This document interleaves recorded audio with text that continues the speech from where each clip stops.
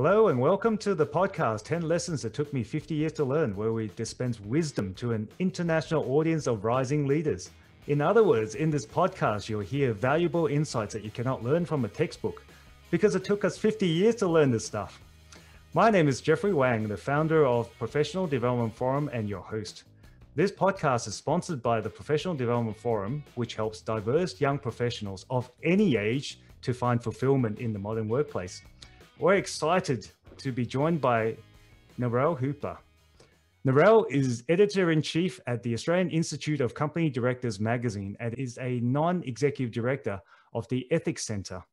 Formerly the editor of AFR Boss, Australia's premier leadership and management magazine. She has worked across print, broadcast, and digital media for the biggest media companies in Australia, including AFR, BRW, ABC Radio News and Current Affairs, SBS TV, and Medium Rare Content Agency. In 2015, she co-authored New Women, New Men, New Economy on how sustainable leadership drives performance and innovation. And she also co-founded AFR's 100 Women of Influence Awards. Welcome, Narelle. Thank you very much, Jeffrey, and thanks for taking the time to interview me. I'm fascinated to see how it's going to emerge. Well, no, we're very excited to have you, Narelle. To call you a trailblazer would be an understatement. Oh, I'm blushing already. Thank you. Let's just jump right into it then. Let's start with the very first business lesson that you've learned. My very first business lesson was a painful lesson. I had a background as a cadet journalist and I'd just been appointed to a new role, which meant jumping a couple of pay grades to a technology magazine in Sydney. And went up, put my best clothes on, went off for the interview in Sydney and sat down and they were going to hire me. And then we got to talking about pay and they said, right, so what you were expecting when it comes to your pay? And I, of course, immediately blabbed. I wanted to be a grade up from where I was. So it was something like a B grade, for example, at the time. And they went, right, sounds fair enough. Got the job and I got the pay, and I did manage to work in a 3-month transition and review period. But I found out later that they were prepared to pay me 2 pay grades above what I'd nominated. So wow. I had immediately done myself out of probably 20, 25 grand. And it was an enduring lesson about just keep your mouth shut when someone asks you to name a dollar figure in a negotiation, or in the parlance for negotiating language is don't open first. And I'm really lucky I got the 3 months review in, because at that point I realised my mistake and I managed to get the increase. But 3 months at whatever the lack of money was, I paid for it over time. Don't open first. There you go. All right, let's jump into something that you have unlearned. So what have you unlearned? What I mean by that is something that you believe absolutely to be true when you started your career, but you have found out later that's not the case. Oh, wow. There's a number of lessons. There's one in particular that was a big lesson, and that is when you set out on your career and you've got aspirations and you've got the stars in your eyes and you've got your aim, you've got your goals that you set. And very often they're things like my first car or my first house, or I like this handbag, or whatever the nice piece of equipment and shiny stuff is that you set your gaze on. And that's all very fine. But I've come to realise over time, you forget about that pretty quickly. You might have some short-term satisfaction in that, but it doesn't add up over time. And those deeper investments that you save up for and make, they stand you in really good stead. But don't fuss about the shiny stuff and the brand name watch or the brand name shoes or the brand name handbags or clothes or the best kind of stuff on the street or whatever. You'll save yourself for money about that, but it also, you come to realise it's a projection. It's not a reflection of your inner self. Fundamentally, it's much more important of an internal sense of satisfaction and then your relationships with other people. So that was a really important one. There was a secondary lesson around that, which is to learn to listen. very often, once you've got the gift of communication, it's really tempting to fill the spaces and to talk a lot. But the art of listening, and I mean like really listening, is gold. Absolutely. Okay, so don't chase the shiny stuff and learn to listen. I like where this is heading already. So on your list, you mentioned everyone needs to feel like they belong. Now, we all know that, but what do you really mean by that? So a sense of belonging comes at an individual level and a organisational level and a national and international level. But I just want to back up a bit and just talk a bit about how I learned that and how it came to be an important value for me. I grew up in country New South Wales, out near Millthorpe and Orange, and it's one Wiradjuri country for First Nations people. My family had not had a lot, but they'd grown up on a farm, and we had a dairy farm, and my mum and dad worked really hard. My mum actually worked as a maternity sister at the local hospital, and she did night shift for like, I don't know, 12 or 15 years, the poor thing. And my dad, who was a very gregarious and curious person who'd been brought home to run the farm when he probably would have been preferred to be an electronics engineer or something, he wound up buying a pub.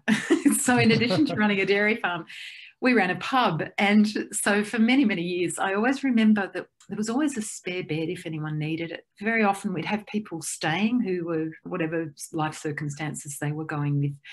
And there was always a sense of being made to be welcome and food on the table. And it didn't have to be a lot of food. It was just a generous sharing of what you had. And that to me has become a core value. I was the first one in my family to go to university and then went on to study journalism. And in a roundabout way, eventually that brought me to Boss magazine and the focus on management and leadership. And we'd often have events where I got to meet you, in fact, in the professional development forum. And it was really important to me when we were bringing these older executives together with the younger executives.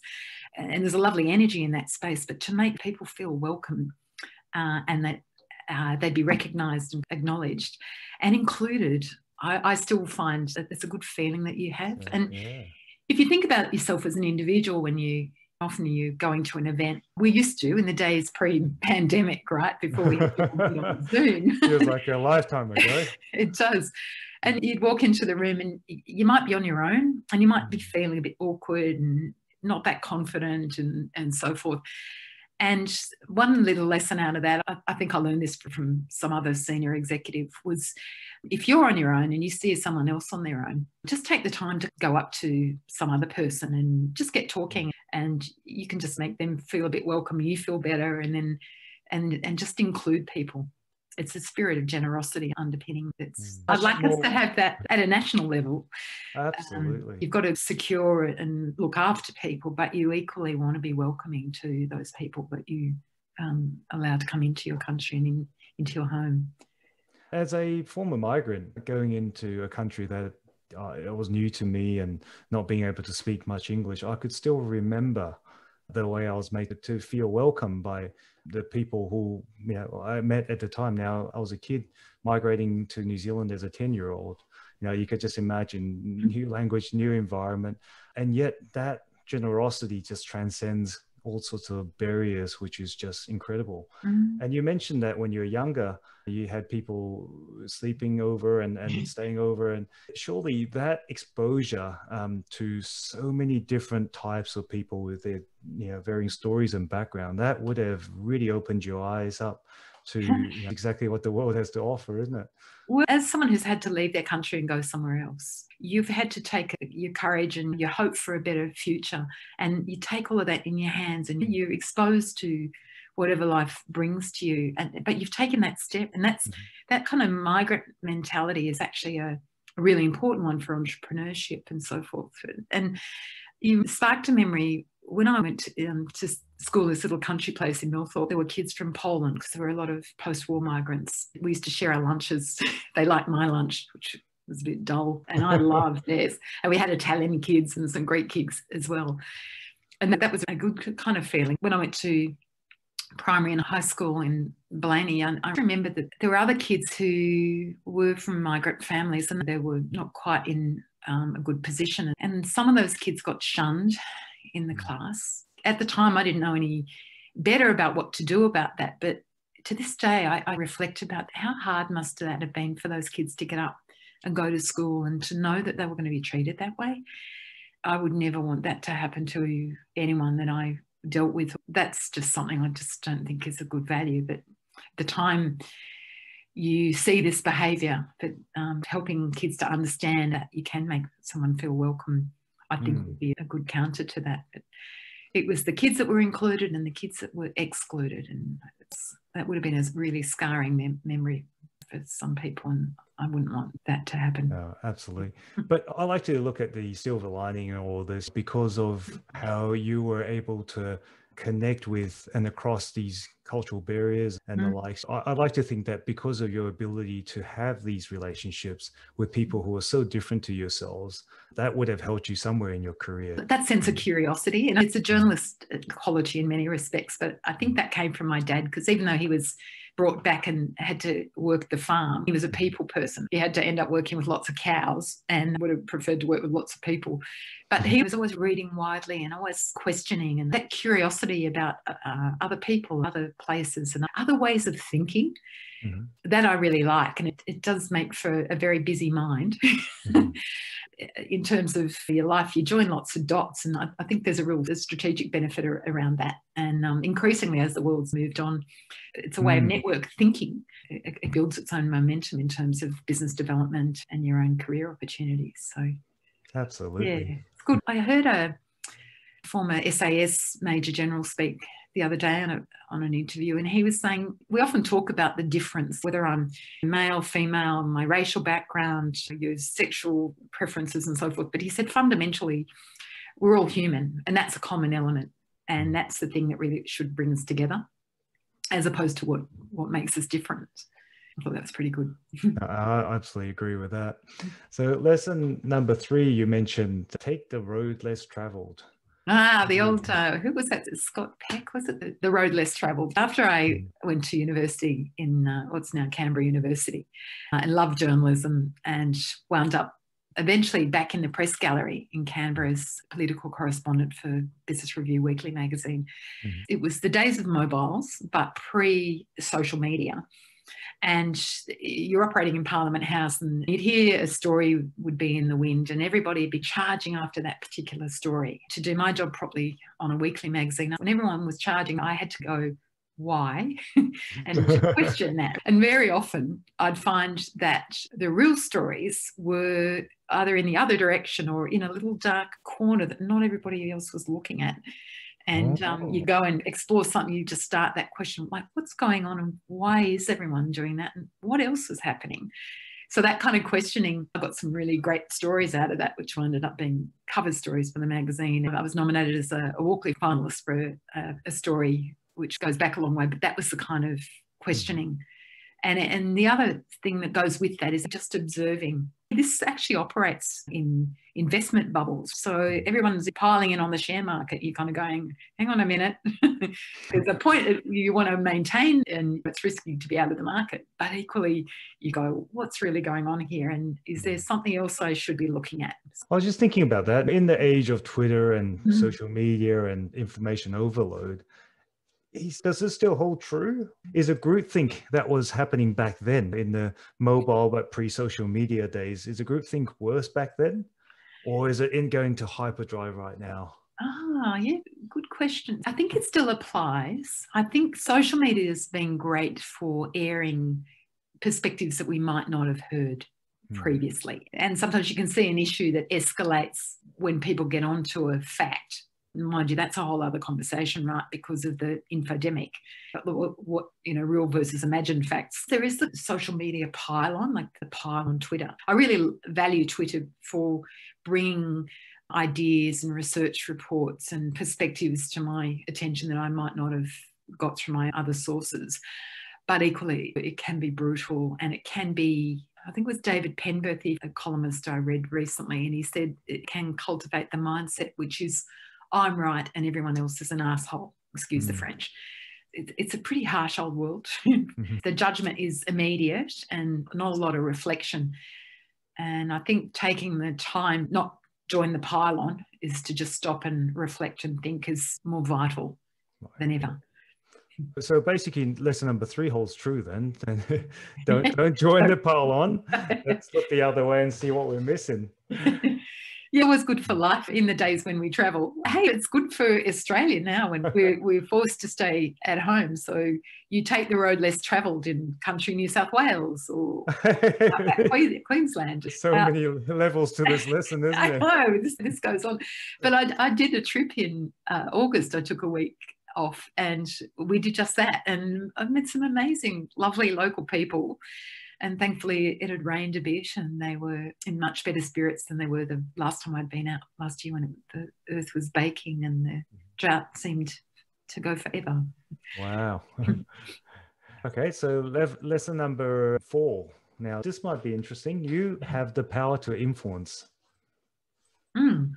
It's about, and I learned this through a friend of mine. So the story that she told me was that she was a young executive at a company and she'd been in a meeting with a really famous kind of management researcher or something. And she'd been in the room and she'd not said a word through this entire meeting. And she got out of the meeting and afterwards and just mentioned that she was too terrified to say anything. And he turned to her and he said, do you know, you have an impact just by being in that room or at the table, whether you speak or whether you don't speak.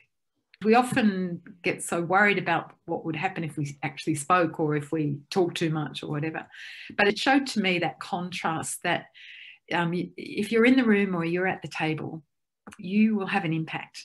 Now, whether you choose to speak up or to back someone else who's spoken, which I think is a really important element of influencing, or whether you're so self-conscious that you don't speak up, you've got the potential to influence that outcome. And you can either take it and give it a go, or you lose the opportunity. There's an extension with that. By not speaking up, sometimes you become part of the problem, to use the cliche.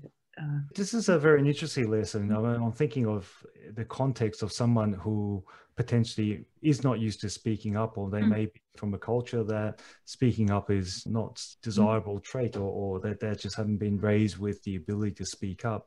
But what you're saying here, though, is that just by being around the table or being around to support those people that speak up on your behalf, you do have the power that a lot of us don't often perceive that we have. Well, you've landed on a really important element of that. There's cultural differences often, and there's also communication preferences and thinking differences. If someone's chairing that meeting, or you're the chair of a board or a leadership team, a really strong and underappreciated element of leadership is to be aware of those potential differences and to make sure that you have genuinely included everyone in the conversation. There's that word again, inclusion. Inclusion, yep. I was talking about this just today with a colleague of mine. We were doing some communications, we were learning from this. I'd had a good meeting with a guy in this team. He was an engineer. He was a bit more of an introvert. The idea was that one would tell a story and the other would listen, and then you'd ask questions and do the reverse. He was telling me his story and I was making eye contact going, right, like, that's really interesting. And I'm very interested in the story. And I got feedback from him that he found that eye contact too confronting. And that was really interesting to me. So I then just started to observe a bit more, and I realised that his way of communicating was actually to drop his eyes a little. And then someone today, in talking about that, they said that in their community, too much eye contact was viewed as impolite. And then there's that more formal sense of what's appropriate to take into consideration. And on top of that, you've got people like to hear. Some people are more kinesthetic in feeling in their communication preferences. Some people are visual and so forth. It's been helpful just to appreciate those differences and not rush to fill the space. The quietest person in the room will very often have the best input, and sometimes we miss that out because we don't give them the time to reflect and bring them into the conversation. So that's the agility in terms of being aware of those elements of communications. Absolutely. All right, lesson number 5, look out for landmines. Oh, yeah. That sounds like a good story. They're not actual real landmines. They're political kind of power, dynamic landmines that can make or break your influence. And the story with that goes, it was a time where I wasn't aware of the politics in the organisation. There's always the politics that goes on. Sometimes they can be constructive, and just knowing there's the formal power structures, but then there's how decisions are really made. I wish there was a lesson when you're in high school that they could just teach you all this stuff. So, for a period of time, I've been at the ABC, and then I'd moved over to a role at SBS TV. And there was a particular event that happened with the journalists in the organisation, wound up in the industrial relations as an issue. So there was a bit of public scrutiny on this. Our little team of the people who'd been involved and had been affected by this, we were quite upset about things. So we had a form of communicating what our views were. And I found out later we'd actually really embarrassed the management, and there could have been a better way to handle that. We were just so blindly concerned with what we felt about it, we didn't think about how to best influence the situation. So I learned to my cost in that situation. We weren't a team any longer. It was a really good lesson in terms of just really being aware of the politics, not necessarily buying into them, but there's a way of influencing. And very often you can quietly influence things behind the scenes and doing the work to understand that, as opposed to being so passionately caught up in the rightness of your issue that you're not aware of what other potential concerns there are around you. So what would you have done instead? If you had to do that again, what would you have done? I wouldn't have written a letter to the editor of the national newspaper along with my co-workers. All right. I would have handled that in a much quieter internal way and exhausted that. I would have attempted to have resolved the issue that way. And before I'd taken it, what do they taught you? You got to force 10 straight away, as opposed to working your way up through exhausting the various options of influencing. But like, I survived. I got a few scars. It was a really valuable lesson, and I've just kept that in mind. Sometimes you can just not be alert to what's going on. So like the power dynamics of every organisation, that's how things get done or not done. And learning and understanding the influence, that's really a helpful thing. Like, you often hear people say, oh, I don't like the politics and everything. And I'm not talking about being overly political, but it's about influence. But I wonder if there's a way to learn such ways without really, incurring a few scars on the way. Yeah, well, I think you're right about the scars, but I think that's why having an older mentor, people who have war stories or they've knocked a bit of bark off along the way, and those kind of older heads, it's always good to have someone like that around, and you can test your thinking. When growing up, we didn't really talk about mentors or having that kind of support, and you either lucked on it or you didn't. And for a long time, I really didn't luck on it. And then I realised I had a couple of quiet mentors and just people who could give you a really hard-headed view of what's really going on here and asking a couple of tough questions, and just realising you can actually tap in those people. It's like having a personal board, of advisors, informal people to help guide you on the way. Failing that, you've always got this podcast. Absolutely, yes. All right. Number 6. Now, I love this one. It sounds like you're traveling a lot. Put on your oxygen mask before helping others. Yeah, that's so that advice in the days when we were flying more frequently, it's a good one. It's not about putting yourself first. I care passionately, I've got a strong sense of social justice, a strong sense of wanting to leave the world in a slightly better shape than I'd found it, and so forth.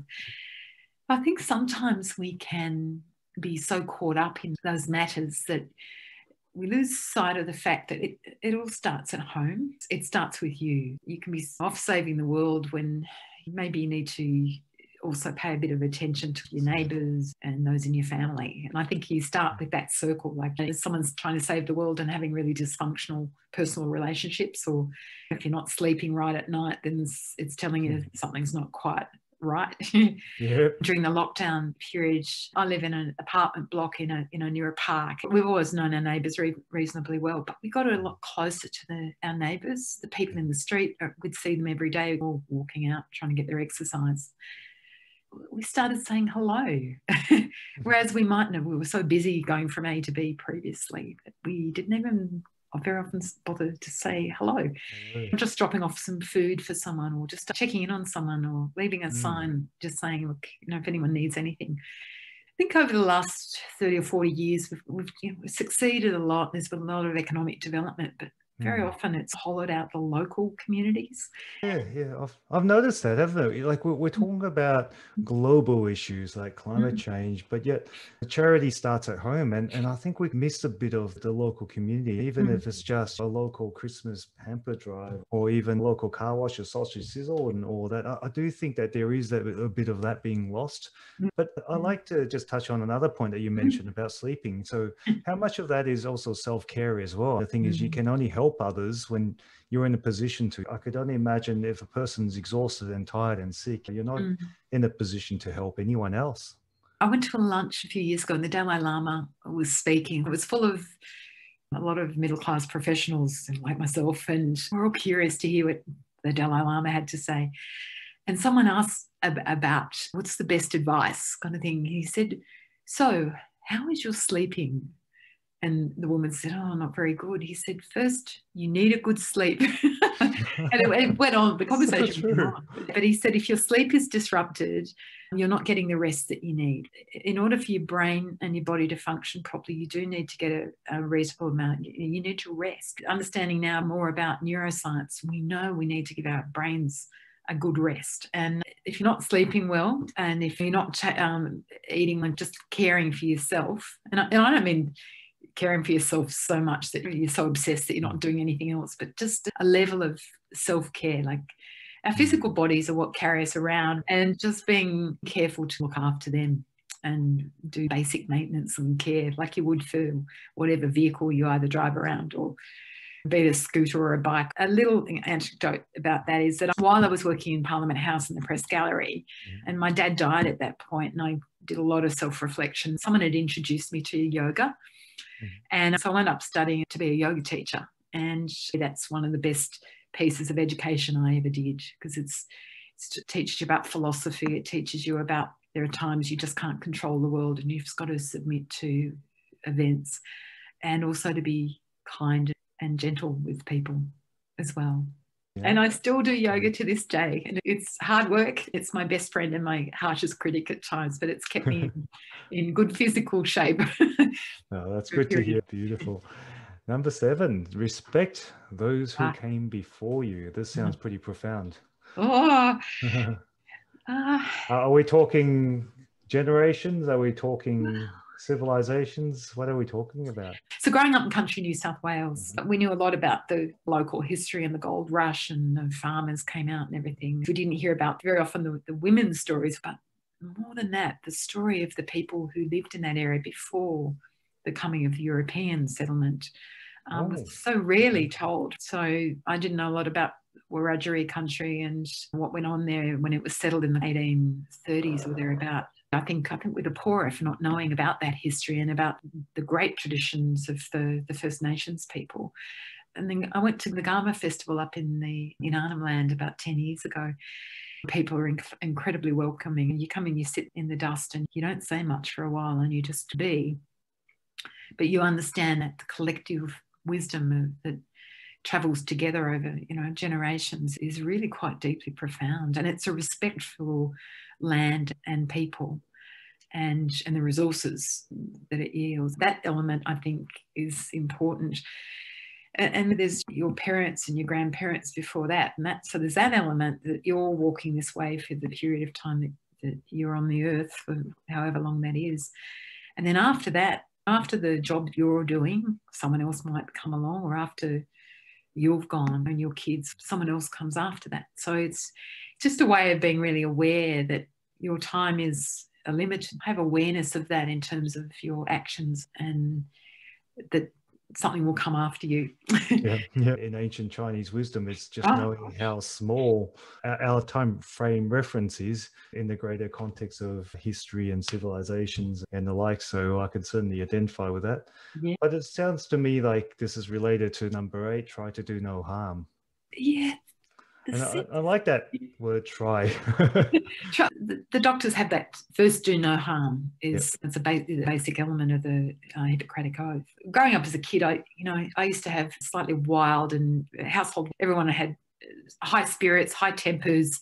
You get really angry. You were walking on eggshells sometimes because we were never quite sure what mood our dad would be in. There's a level of issues around family violence that it's important for me that women and men speak up about these issues. But the first is to do no harm in your family circumstances. But around that kind of thinking is to try to leave a positive wake. So, and when I talk about wake, if you take the kind of metaphor to water, we'd have these kind of big, loud arguments in the family, and then it would all be forgotten. And then we'd just go on and whatever. When I got married, my husband's family had a different way of dealing with things. They'd get upset, but they wouldn't talk about it. So people would be walking on eggshells because they weren't quite sure what everybody was feeling, but no one would talk about it. So the idea of the wake you're creating is you don't want it to be so choppy. You want the excitement and fun and love and joy and so forth, but you don't want to leave it so chopped up and crapped out behind you that it's really hard for someone coming behind you. Even if it's just an interaction with someone in the street. And I know you've got to very often do work that's not savoury, or you've got to get an outcome that's uncomfortable, but it's still to make it a positive interaction. All right. Number 9, don't lose your connection with nature. Yes. Now, this must have been something because you grew up on the farm, I'm guessing. Yeah, we worked pretty hard on the farm. My job in the morning before I went to school was to get up really early and round up the cows. And so it'd be really frosty in winter or beautiful in summer. But ever since, the morning is the best part of the day, and just getting out in nature, whether you're going for a walk or you can just see some plants or, trees or sky or whatever. I found it a very nurturing kind of element. During the lockdown, some places they weren't even allowed outside. In Sydney, we were at least allowed to go for a walk and get some exercise in the day. And I was lucky enough to have a park nearby, and then the botanical gardens. So just to go and be in that space. We are fundamentally from nature, and that it's a very healing space. Sometimes when you're feeling, a bit tired, a bit irascible, and like you've had not a very good week or year or whatever, just being in the park or going for a walk and getting some air, I think it's a really healing thing. We've had a period of time where very often nature has suffered. We've got the great work of capitalism, which has lifted hundreds of millions of people out of poverty, but we've externalised the costs on that, and nature suffers because it does. Very often we don't put a value on it. There's kind of work afoot now to do that and value our natural capital. But in the meantime, we've got a bit of restoring work to do on that. And ostensibly, we know climate change is an issue. It's clear and present danger, and we've got to deal with it fundamentally by bringing more of nature into our lives and our world. It does make us better. And it doesn't mean you've got to go out and, what's that show? I'm a celebrity, get me out of here, but they all go out the crazy jungle. I don't mean that. It's living in harmony with nature, I think. When I can kind of the work I do, I do get to look at the larger trends that are driving society and the economy, and that responding to climate risk is a fundamental. But that macro trend about nature is a really important one. We're starting to see buildings now where they're being designed, where they're drawing in more elements of nature into might be plants down the side of the building. Biomimicry is an element of that. We look to nature for inspiration in constructing materials and structures for the man-made world. All right. The last lesson, then, probably my favourite lesson. Always have good hair and shoes. Yeah, it makes sense to me, but I'd love to hear it from yourself.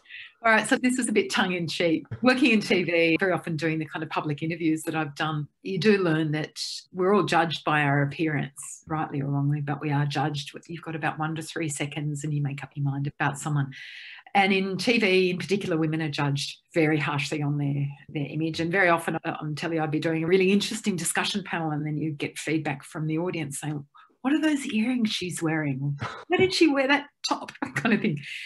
We need to move on from that and just accept people who are professional and well-crafted and communicate well and so forth. But it's a tongue-in-cheek way of saying that I always thought, if whatever goes wrong, provided you've got good hair, people will forgive a lot. And I just mean being neat and well presented. Yeah. And the issue around shoes, if you're fortunate enough to have feet to put your shoes on, it's just nice, neat shoes. So being professionally well turned out doesn't have to be expensive, just good quality and neat. It's a really basic thing, but I always just used to say, oh, well, whatever happened today, at least I had good hair. That's right. That's very good value advice. And thank you so much for taking your time out to speak with us today. I've always admired how you've treated those around you, from our interactions when we first met, when I was running the Professional Development Forum and when you're at Boss Magazine.